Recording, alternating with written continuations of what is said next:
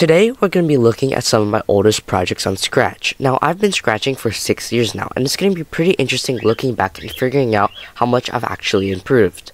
The projects I'm going to show today are going to be in reverse chronological order, meaning that they're going to get older as we go along. Be sure to stick around till the end to see one of the very first projects that I made when I just started. Okay, so the first one I'm going to show you is Submarine Battle.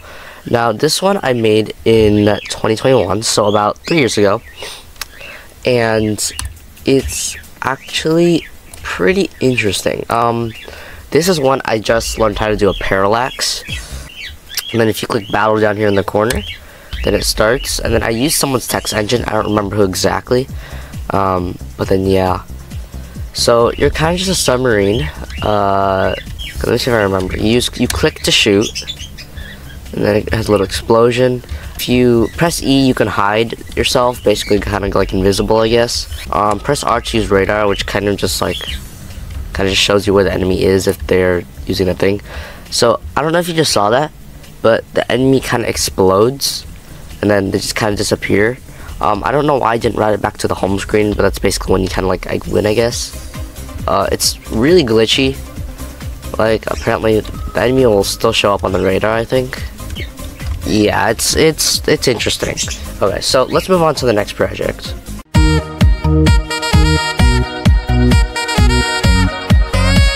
Okay, so this project isn't exactly a game. I don't really know what it is. I just decided to make it. Let me see, hold on. I made it about a couple months before that one, so yeah, a long time ago. So basically, they're kind of like on a skyblock island, I guess, and then there's this like beacon thing, and if you go inside it, there's a control panel, and then you can click on different like weather, I guess, and then it changes the weather. I don't really know how that works, but I guess it just does. So this is snow, that's clouds, and this is rain. Yeah. So it's really buggy though. Like if you click on it, it just doesn't work. And then click on this one, it doesn't work either. And then yeah, it's not really a game. Yeah, there's not much to this one. So let's move on to the next project.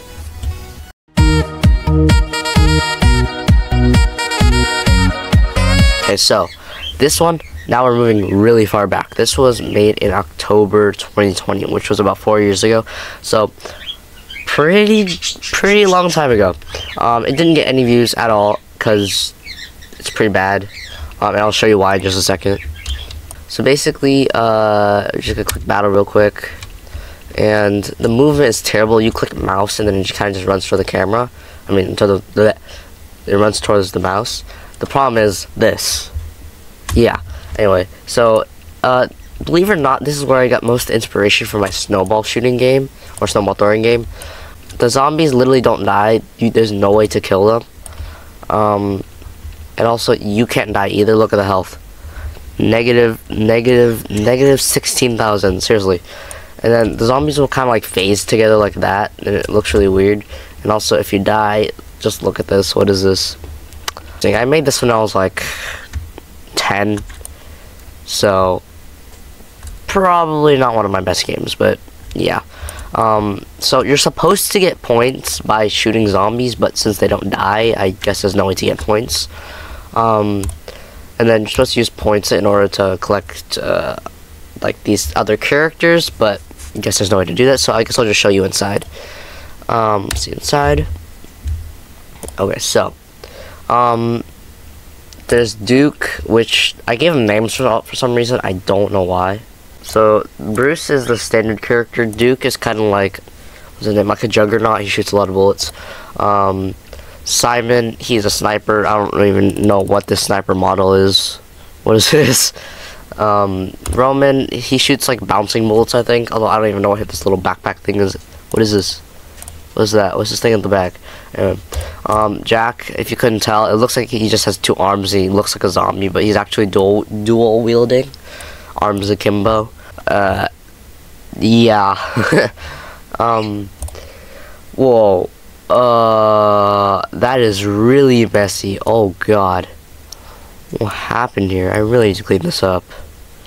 Oh my lord. What is this? Oh my.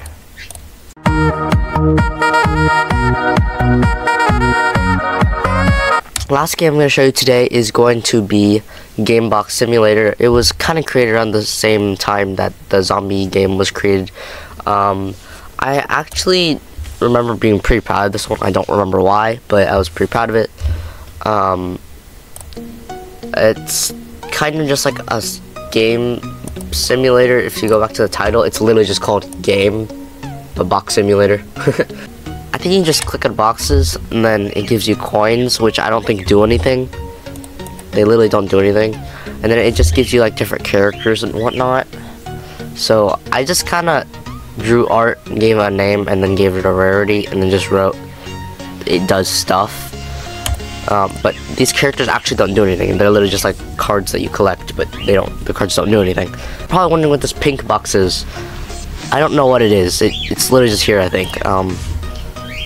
I don't know what it does. And if you couldn't tell already, I drew a lot of the art in the bitmap editor. I don't know why this is so freaking fuzzy. Like, it's so fuzzy.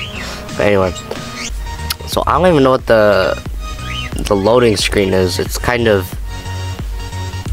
just like a spinning circle, and then there's no even background. The entire thing is transparent, so that looks pretty bad. I also added rarities, although I think a lot of them are pretty much like you have pretty much the same chance, I think. So I don't really know why there are rarities, but anyway. And you can view how much what rarities you have. Bruh, his name is literally just Buff Boy. Nah, bro's biceps are, that's out of this. It's crazy.